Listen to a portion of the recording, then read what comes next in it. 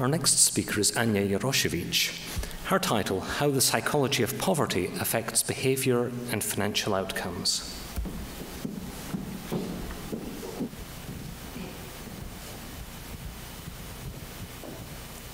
If you were tasked with getting people out of poverty, how would you do it? Historically, welfare policies and charities have examined poverty in a pretty one-dimensional way, by looking at the amount of money people have and then giving them more of it. And this makes sense. After all, that's the definition of poverty, not having enough money.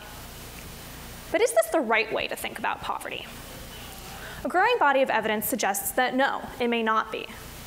Because poverty isn't really just a lack of resources. It's a constellation of psychological states.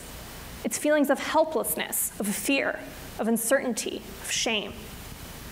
And in this thesis, I argue that incorporating those psychological states into welfare policies can help individuals escape poverty more quickly and more definitively.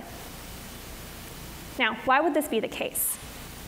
Well, unfortunately, people in poverty have been found to exhibit behaviors that may exacerbate their poverty. For instance, they may be more impatient and they may be less willing to take risks. And while researchers have commonly assumed that this is the direct result of lacking money, in this thesis I argue that it's actually the psychological states that drive those harmful behaviors, and in particular, helplessness, uncertainty, and shame. So what evidence do we have for this claim? Well, as is common in psychology, we start by taking a large group of people and we randomly assign them to different treatment groups. In this case, orthogonally manipulating poverty and the psychological state.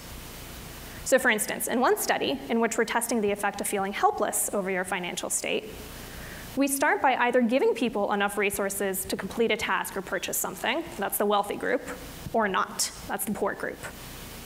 At the same time, we can also manipulate whether they have the ability to get more resources, that's the agency group, or not, that's the helpless group. We then test the behavior of the people in each of these four groups, identifying how impatient they are and how willing they are to take risks. And what we're identifying in this study, as well as the ones for the other psychological states, is that it's not actually the lack of resources that's driving these harmful behaviors. It's those psychological states. So what does this mean for policy? Well, incorporating the powerful psychology of poverty can help individuals pick themselves up by their own bootstraps, helping us tackle poverty from the ground up. Thank you.